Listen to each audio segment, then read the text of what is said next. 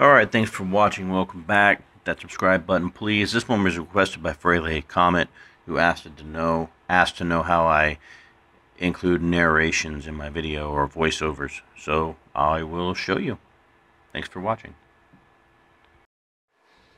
So first thing you want to do is import your file by going to Media, Import, and then you can get it from wherever you have the file saved on your computer or whatever device, pulling it from your phone or whatnot.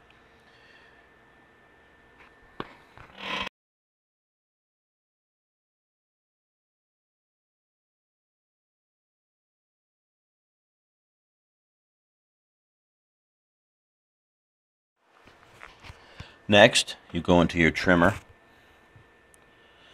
and you can control what part of the clip you want to take by set in point and set out point.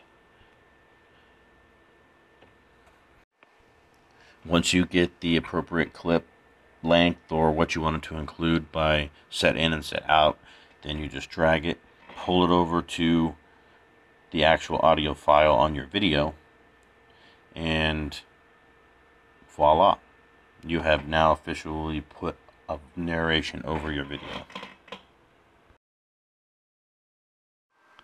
And you just rinse and repeat as many times as you need to until you complete your video.